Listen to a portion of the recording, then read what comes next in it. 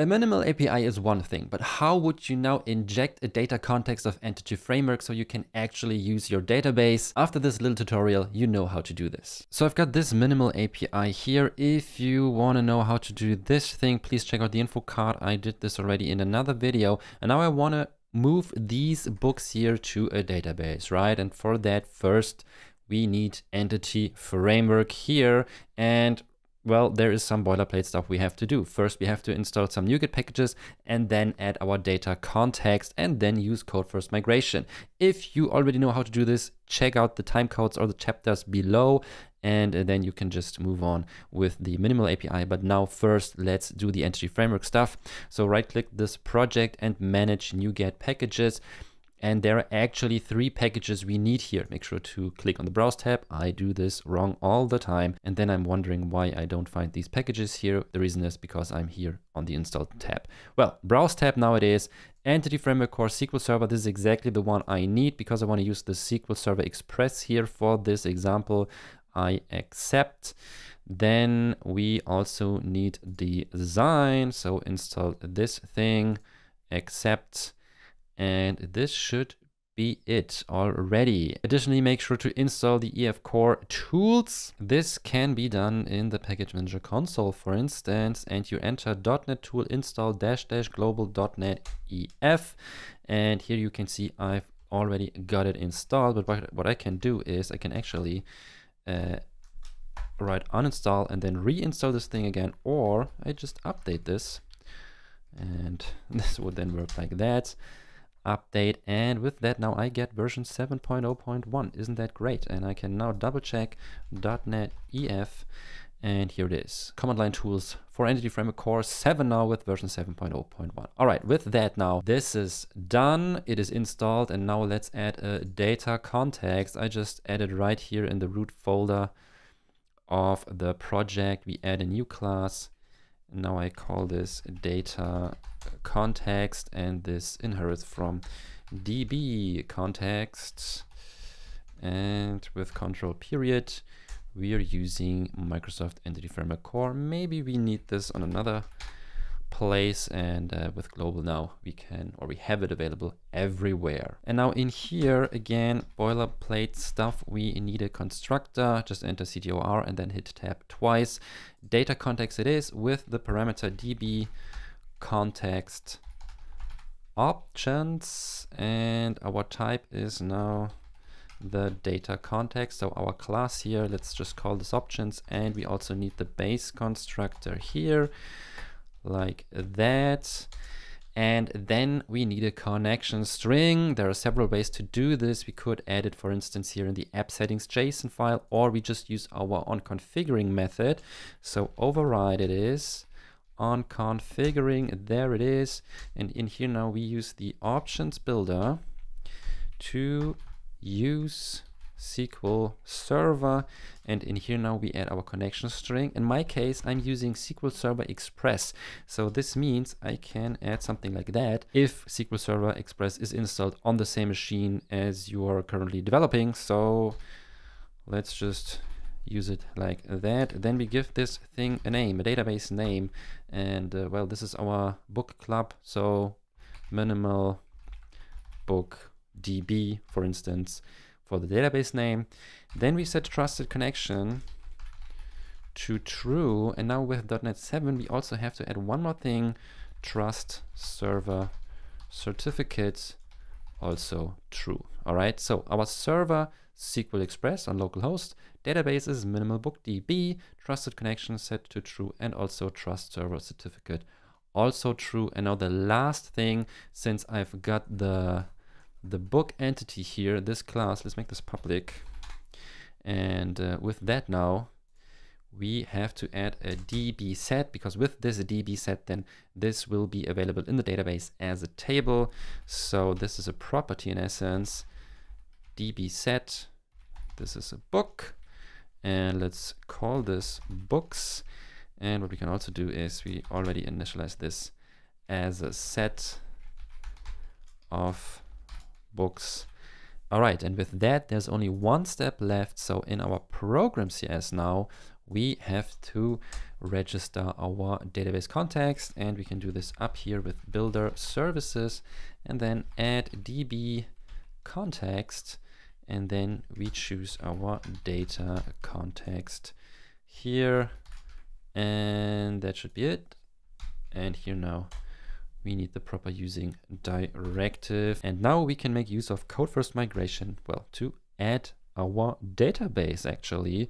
So that'll be .NET-EF migrations at initial, for instance, build started, and hopefully it succeeds. Yes, it does, and we're done. Great. Let's have a quick look here. We've got a new folder, the migrations folder, and in here now we see in the app method a books table will be created with a primary key and an automatic ID field, so it auto increases. Awesome.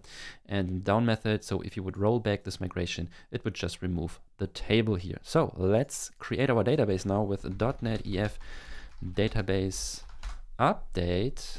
I know update might be a bit confusing, but it also works if the database does not exist.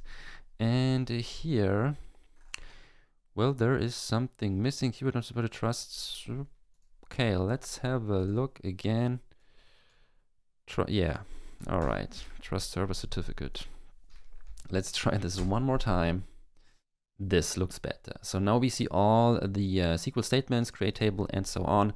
And now in the SQL Server Management Studio, let's just refresh this thing. We can see this is from my other .NET Jumpstart course, but here's our minimal book database with the books table. Awesome. All right, and now let's move on with the actual minimal API. Back to Visual Studio, and now in our program CS, this is now really crazy actually. We of course do not need this list anymore. Let's try this first with our books list. So the first get call, just return all the books. And what we can do here now is in these parentheses, we can already inject the data context, and this looks like that. We just enter data context, and now we can just access this thing. So here we say context, books, everything is available. To list async, for instance, for that we also have to add the async keyword up here. Async it is, and that's now also await. Of course, that's it. That's it already. We could even remove the curly braces here and also the return keyword. And this is now, well, really minimalistic, I would say. So this is how to get all the books. And I would say we save this and test this. And what do we expect? Well, actually no books at all, because in the database table, we haven't entered anything, and that's absolutely correct. So let's change that real quick. Maybe we can add the Hitchhiker's Guide to the Galaxy. We just added 200, top 200 rows. Add the title. Douglas Adams is the author.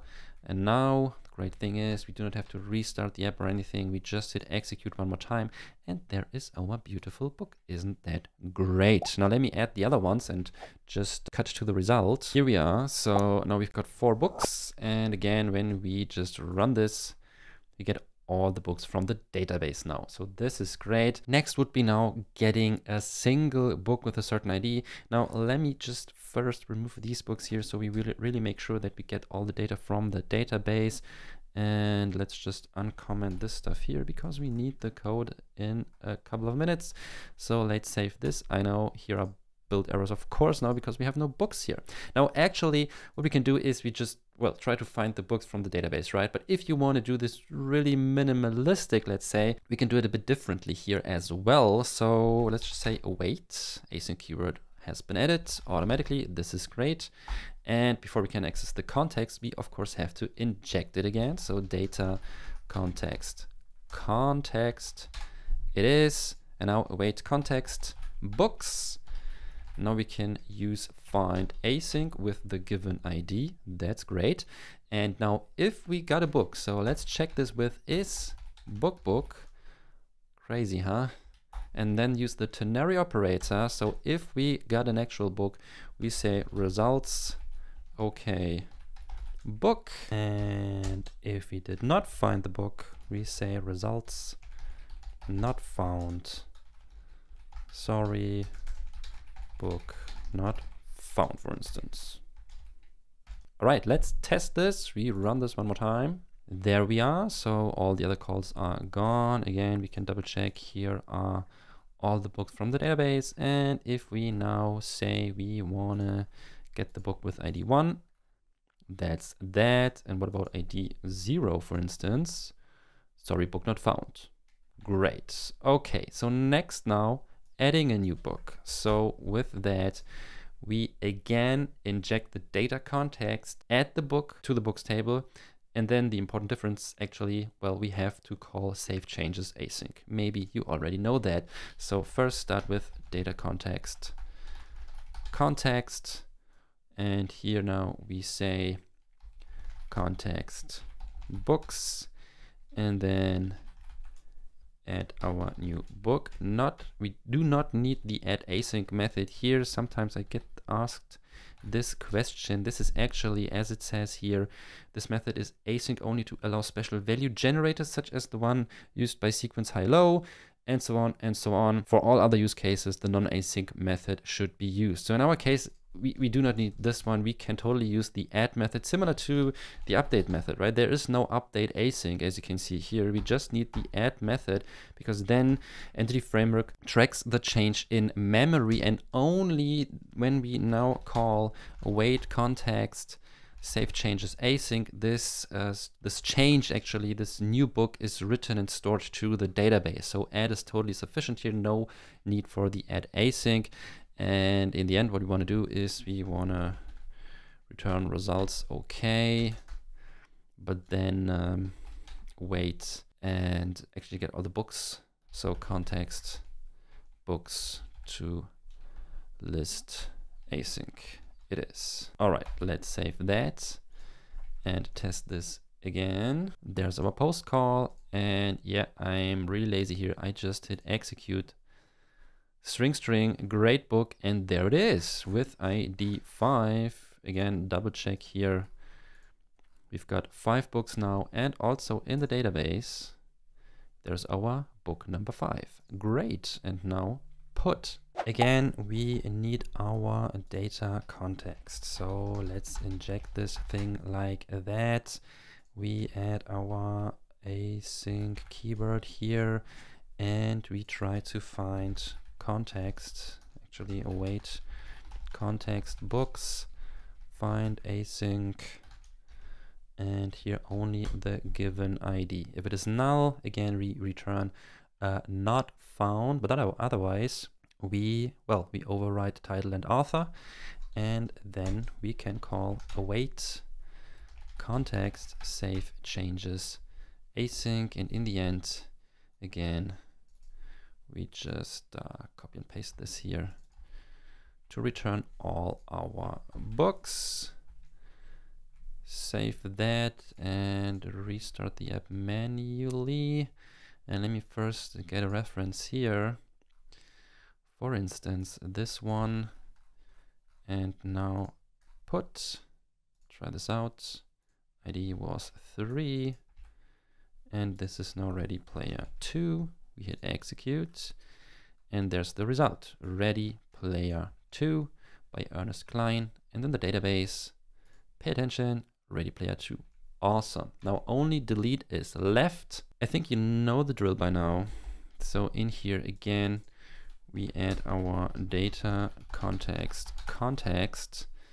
We want to get await context books, find async the proper book, and here now we say context books, remove book, and we save all the changes with save change async, and in the end, again, we just return all the books, restart the application, and since I don't really like the book with the ID 5, let's just remove this one. So hit execute. These are the only books left, and the same thing here. Awesome. And now if you want to know more about web APIs, entity framework, relationships, and so on, then maybe you should have a look at this video here on the screen.